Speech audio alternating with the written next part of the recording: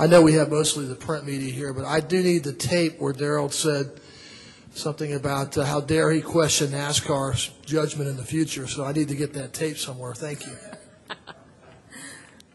Well said. We're joined, of course, by Brian France, NASCAR's chairman and CEO, and his sister, Lesa France Kennedy, who is NASCAR's vice chairwoman and executive president.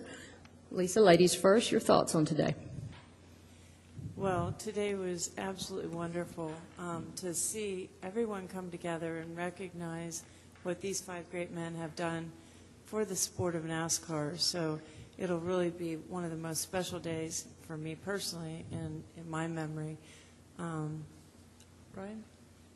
Yeah, I know that we've talked so much and you've heard from other people that it's a celebration of the past and all the milestones, and it was. But I think today marked a little bit about the future, too, because of how, as your last, Richard and Rick and Darrell just said, of how everybody came together in an amazing way today to mark a lot of accomplishments. And I know our entire family is obviously very proud of our father and grandfather, but this was today very much about 3 other great champions and a whole sport getting the proper recognition for what's happened over the last 6 decades as more than anything else.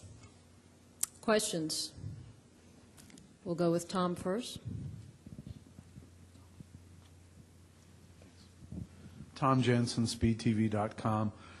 Brian, at a lot of the press events, either run by NASCAR or run by the teams, are very carefully scripted, and today obviously was very well organized. But there was a level of emotion in the room today that you almost never see at an event.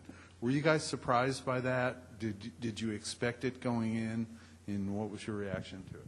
You know, I really didn't. And Lesa and I talked about it. It was hard for us to go up and, and have our father inducted and us, even though we had a very simple assignment. But and I thought you did see that, Tom, with, a lot of the family members or friends and the stories. And it was like any other NASCAR event in that everybody didn't worry about the commercial side of things. They worried about the achievements and the personalities of some very great people that have gotten this sport to where it is. What else for Lesa and Brian? Reed has a question here, if we can get him a mic.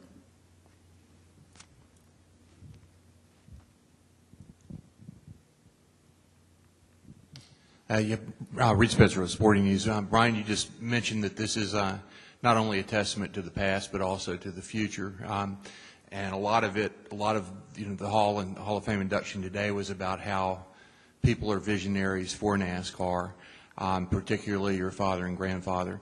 And I just was curious to ask you, what is your vision of the future, and what would you like to see NASCAR become, say, in the next 10 or 20 years? Well, for NASCAR in the next 10 and 20 years, I just want it to continue to grow based on the foundation that we have and the appreciation that I think NASCAR has always had for its fans. And I think that was laid out by every one of the people that were inducted into the Hall of Fame today. But our task really is to keep up with the changing world and technology and all the other things that will impact our sport in the future. So, thank you. You know, I made light when I went up there today that I had been fired more times than anybody had worked at NASCAR. And that's probably true, which is a long way or a short way of saying that, you don't ever feel entitled despite opportunities that are provided for you. And Lesa just said it right. This is a big, big sport. That there's a lot of, obviously, stakeholders that are all counting on this sport to deliver certain things. And our challenge is to evolve with that, have the very best people that we can in the industry helping us. And then don't forget the motto of my grandfather and father, that everybody has to win. And, at some point, financially and otherwise, it's got to be a level playing field and all those things. And if we keep doing that, taking care of our fans, we'll be fine. Amanda, 2 rows back, raise your hand. Thank you.